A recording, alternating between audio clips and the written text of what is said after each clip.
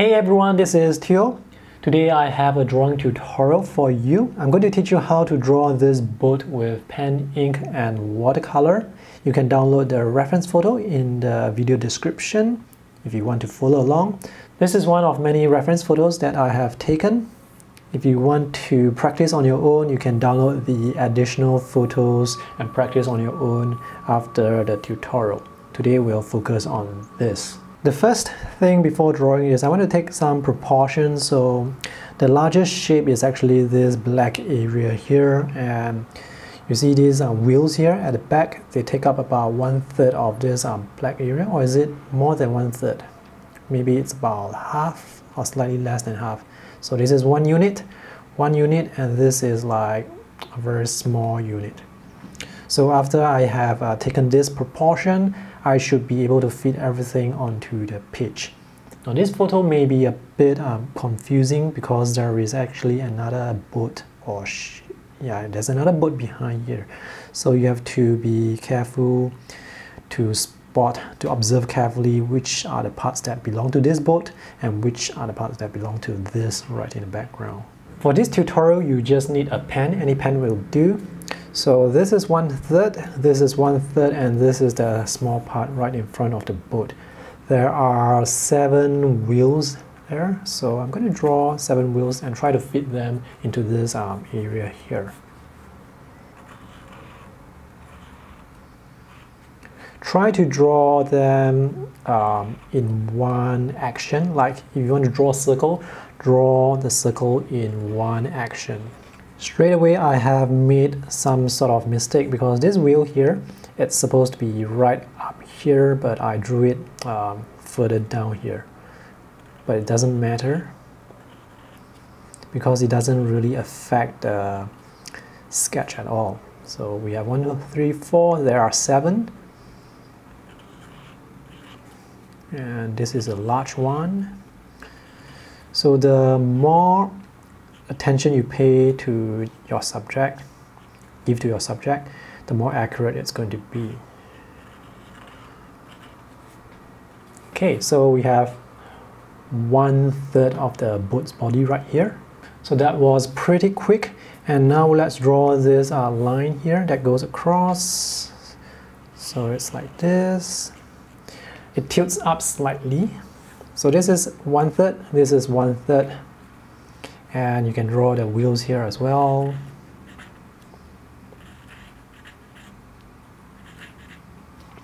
And let me draw the front here, the angle. It's about 45 degrees. Comes down like this. And this line, this is much steeper, comes down like this. And I think the line here, it tilts slightly like this. Ends about here, and then it goes like this. Let's draw the back of the boat.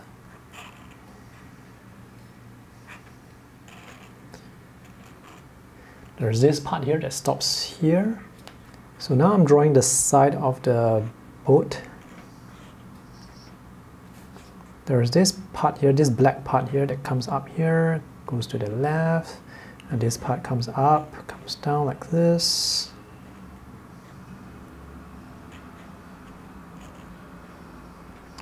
So pay attention to what you are looking at. I think it looks something like this.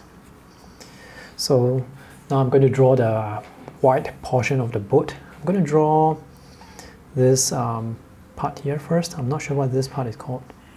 So it goes all the way up here, comes down like this. There are 5 windows. So there's 1, 2, 3, this one is a small one, 4, 5. And this line here, it curves up slightly. And then this thing comes up like this. So the height of this, it's slightly shorter than this. So let me just draw it here. Basically just build parts of the boat part by part. So you can see sometimes I draw here, sometimes I draw here. I don't really have a specific sequence. But in general, I try to draw the largest elements first. So in this case, I started by drawing the bottom of the boat first. So this is the window. And this part here goes up. And then it curves slightly like this. And this is the roof. Comes down like this. There's a lifebuoy here and one here as well. See, my proportion is a bit off, so there is supposed to be a bit more horizontal space here. So once you lose concentration, sometimes you can make mistakes. In one of the comments, someone said that there is no mistakes in sketching. Well, that's sort of true. If you're sketching for fun, yeah, I don't think there's any mistakes. I would say a mistake is something that you want to draw, but you drew it wrongly because of your lack of attention. So this is the front part, and there are a lot of vertical I think antennas right up there. So let me just draw some of them. It's actually very difficult to see how they look like, because this photo was taken quite far away, and many of these structures, they overlap onto each other, so very difficult to see what's actually going on.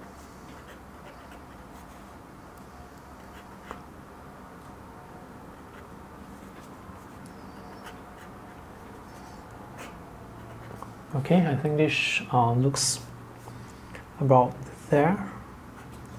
Anyway, if it's not accurate, it doesn't really matter, because if you're drawing this from real life, you definitely will not be able to see all the details here. And I'm able to draw this only because I zoom in with the camera, and I was able to take a rather high resolution shot. But if you're drawing from real life, I don't think you can see all these details. Let's draw the goods on the back. They are carrying some cargo.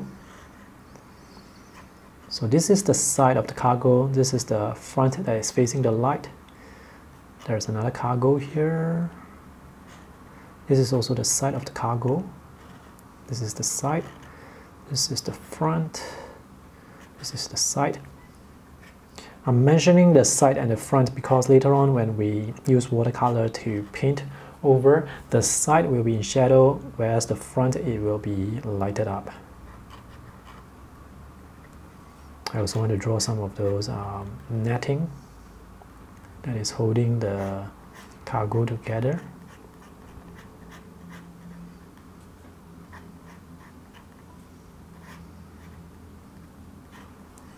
Okay, I think someone's hanging their clothes here on this railing. Okay, so I think this is pretty much done. I just want to add in some little details here and there. And I can see some tires here again, but only because I'm using this reference photograph.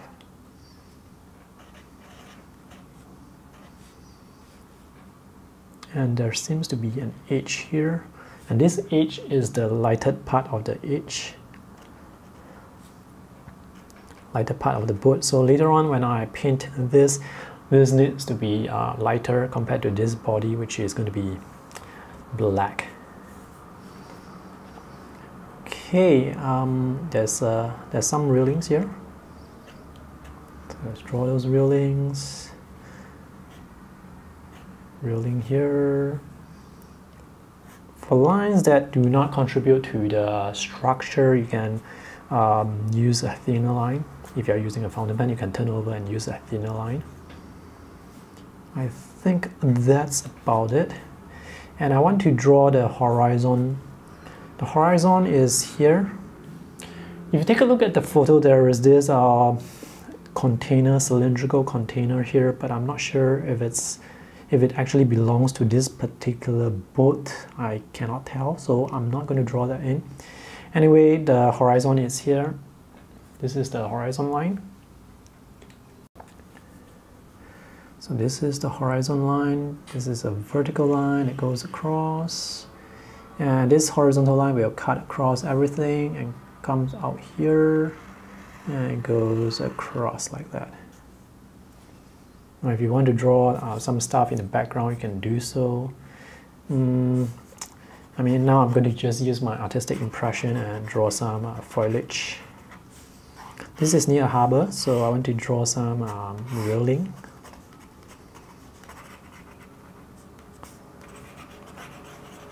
And some trees.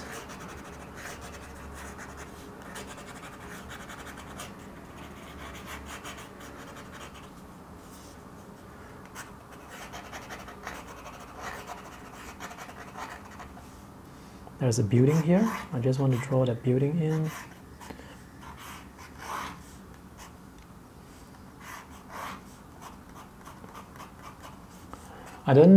I'm not going to draw a lot of details because all these are in the background, so you can see that I'm just doing a very quick rough sketch here.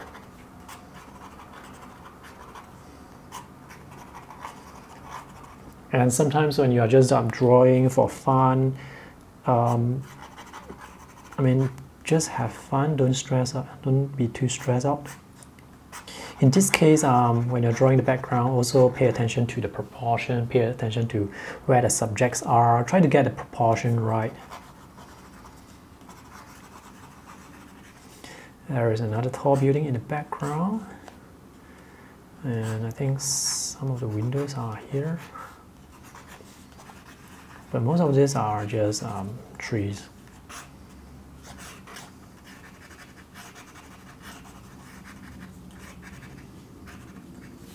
Because there are a lot of lines here, I'm not going to draw the trees behind. I want to keep this area simple. You see, these are very stylized palm trees.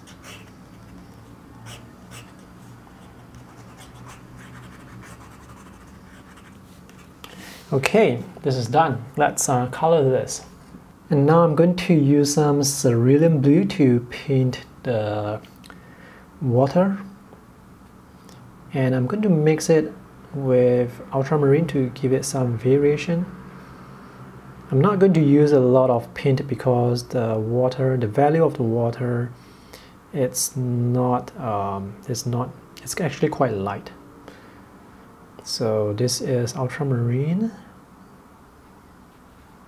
I can cover the boat because later on I will paint this part black. So you don't have to paint like close to the line, you can overlap it. Okay, this part here will be a bit darker, but maybe I will paint it a bit darker right now.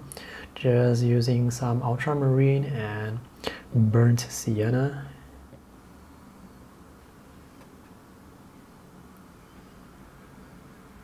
Okay. Now for this part here, for this area here, I'm going to paint with sap green. This is my go-to color when it comes to painting foliage. Be very careful about the shapes. So see this building here, make sure the lines, they are straight. And make sure the colors, the paint, they only go to places where you want them to go to. And don't paint over areas that you are not supposed to paint. So just be a bit more careful here. I'm going to add some ultramarine to get some variation. So this whole part is just going to be sap green, and occasionally I will just add in some ultramarine to get that variation. You can see some colors leaking into the water. It's okay because the water is going to get some reflection from the foliage that is above. Now this part here, it's a bit tricky because, you know what, I'm just going to paint over this whole thing here. If you take a look at the reference photo, some of those are vertical structures, they are white. So later on, I'm just going to use the white gel pen to draw the white lines back. So the white gel pen is sort of like the cheating move. If you are just using watercolor, you can use masking fluid, but masking fluid, I mean, white gel pen is just more convenient.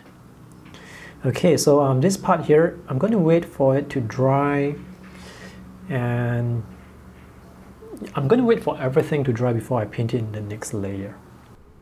Sorry, I have to jump to this stage because I accidentally forgotten to record the part where I painted in the shadows for the boat.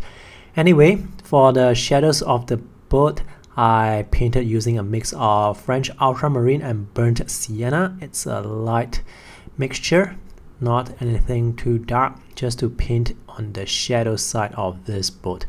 I also painted the buildings in the background as well as the concrete beside the foliage. So right now I'm actually drying this sketch using a hair dryer just to speed things up a bit. The sketch is now dried. I'm going to mix more ultramarine and burnt sienna to paint the shadow areas and the areas that are close to black. So I'm going to start here first, the trees here, just to give it a bit more contrast, and this part here, which is under the roof, it's very dark, close to black. So let me just paint like this. You see, this is close to black. Some of the trees here are black as well. Now watercolor, it's a medium that is best used if you paint in like one single movement. Don't paint it like this, like oil painting. It's going to look very patchy. Try to keep your shapes neat, as if they are painted in one single stroke. Sometimes the paper can make your paint look patchy. That's because the quality of the paper is not good enough, the sizing is not correct, or well, the paper is just not that good. So when you're painting, the paint doesn't move that much, the water doesn't move, and they don't diffuse gently to other areas. That can make the paint look patchy as well. This part here, okay. Now this part here, I'm going to paint with concentrated ultramarine and burnt sienna. I'm going to mix a lot of paint because there is a large area for me to cover. So I'm going to paint like this. There are some highlights on the tires, but doesn't matter. I'm just going to cover them right now. Later on, I'll just draw those highlights in with the white gel pen.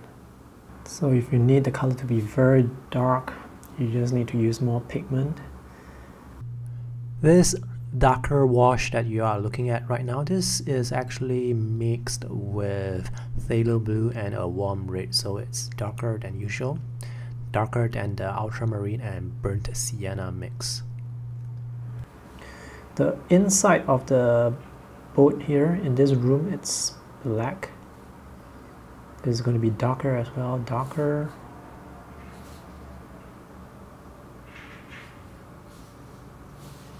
I almost cannot see the tires here anymore, which is actually what the reference photo is showing, because I really cannot see the tires.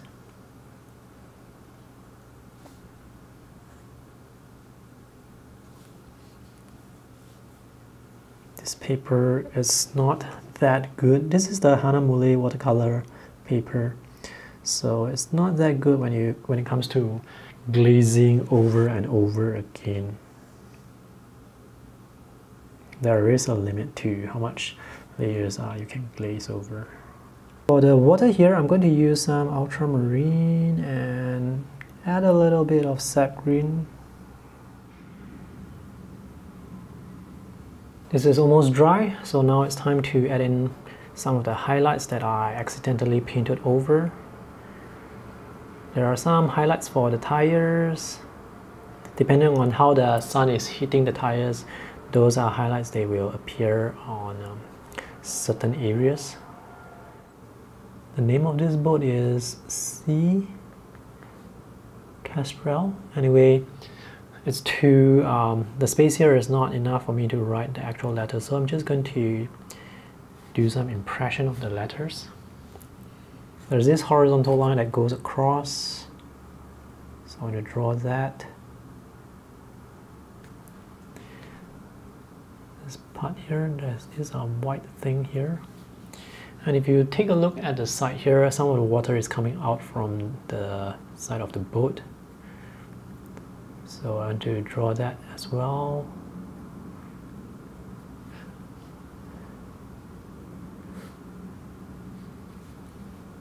This part here is highlight. This is a highlight.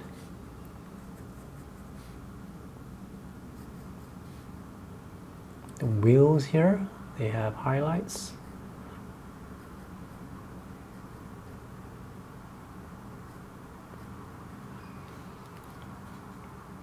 And this part of the boat, it's actually a bit lighter. Maybe I shall just put some white dots here. If you look closely at the reference photo, this whole shape here is not, I mean this part here is black, but here it has that gradation going on, which I did not notice earlier. And now I can use this white gel pen to draw in some strokes on the water. Some highlights on the water. I'm not going to draw it too close to the boat. The highlights appear further away from the boat. And some of these highlights, they are actually the reflection of the white part of the boat. The name of the boat is written here as well. I'm going to use the back side of my fountain pen to scribble some letters. And here as well, and here. Now these two floats, they are orange in color. I'm going to color them later on. Now this part here that I mentioned earlier, they are supposed to be white. Now this white gel pen, this is the Sakura Jelly Roll, which is sometimes the tip, it would get blocked off. So you have to make sure that the paint is dry before you draw with it. And this is, I mean, 08, it's still a bit too thin. Yesterday I went to buy another white gel pen. This is the Uniboss Signal Broad. So this is supposed to be easier to draw with. And indeed it is much easier to draw with because the lines, they are thicker. You can lay down more ink. I have to draw a bit slower.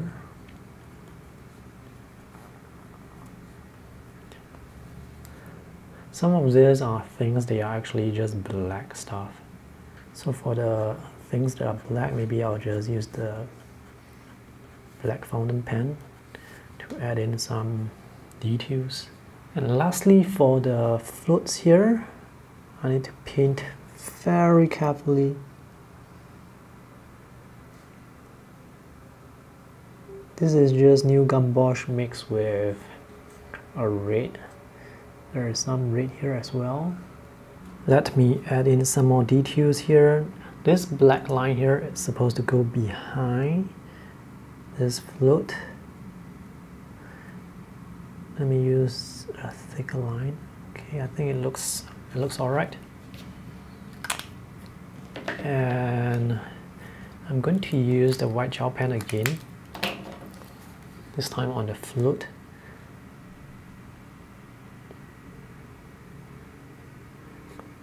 So there are these ropes that go across go on the floats.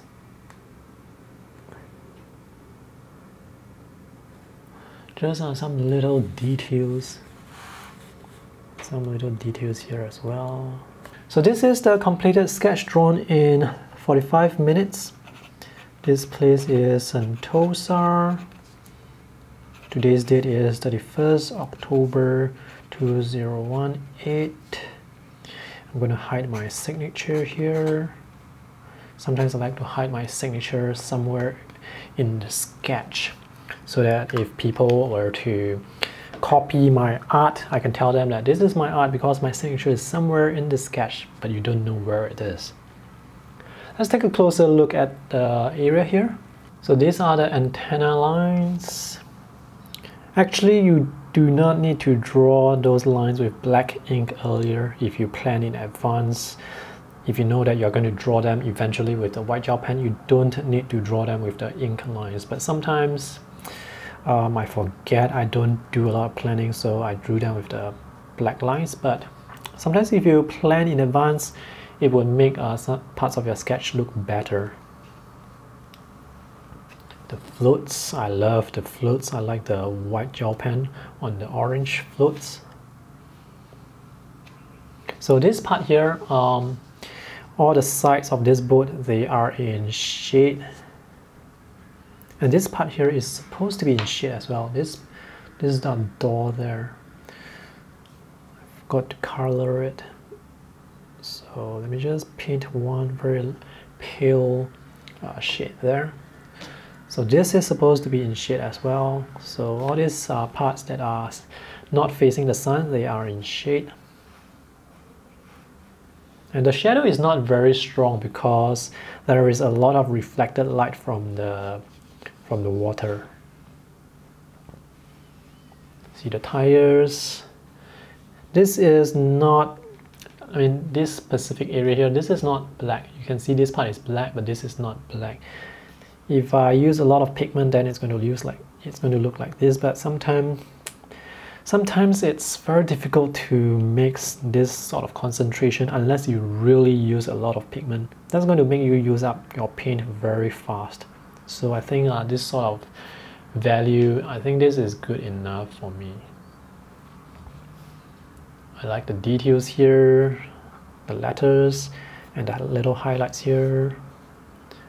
Little details on the water. You can see some highlights in the water as well. So this part is the part where the water is coming out from the side of the boat. So when you have this sort of texture, this is from Ultramarine. It's very nice. I like the texture. Backgrounds are important as well, and you should paint them carefully so that they are not distracting. My background is a bit distracting because some of the shapes, they are a bit weird, like this area here. This is like an oval shape. This should be a straight edge shape here. And some of the trees, I think the trees are alright, just that some of the brush strokes, like this with the ends that are circular, they look a bit distracting. Like for example, if you are painting windows, you know they are supposed to be rectangular, but somehow the shapes, the rectangle is all rounded off. It's going to look a bit weird. It's going to attract unwanted attention. I will scan this and put the link to the scan in the video description below so that you can check out the scan in higher resolution. And that's all for my tutorial today. I hope this is helpful and informative. If you have any questions, let me know in the comment section below. If you want to check out more tutorials, you can check out my YouTube playlist, or you can support me on my Patreon page to access even more tutorials. Thanks for watching. See you guys in the next video. Bye!